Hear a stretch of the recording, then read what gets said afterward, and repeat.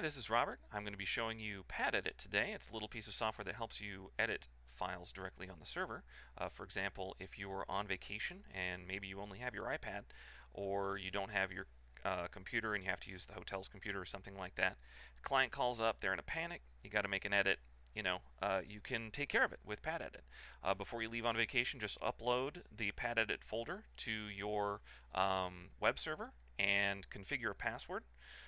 There's really no other configuration that you have to do. Sets a password and it logs you right in. You just got to log in from anywhere using the URL. You can name the folder anything you want, and you can make edits. You can click on index.html if the client says, "Hey, I need my title changed." It's super easy. Just make the change, go ahead and push it up to the server, and the file is taken care of. Migrate title. There it is. You can edit all kinds of files. There's no syntax coloring just yet. That's one thing that we are working on for later. For iPad, doing things with text areas like that is a little bit difficult. So you can make new folders right on the server. You can also, inside those folders, you can make new files if you want to. Just make a test file, and you can start editing HTML or any sort of text-based file format is perfectly fine. I'm not going to do too much here. Won't make you sit through a whole bunch of me typing. Go ahead and push that up to the server. You can view the file. Hey, there it is. No problem at all. I just realized I made a mistake. I called this test when it needs to be test.html.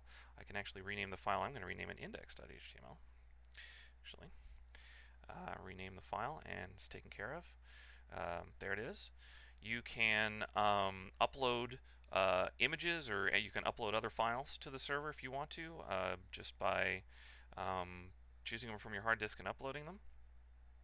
So there, all hail the Hypnotoad. So back in here, if we want to add that image,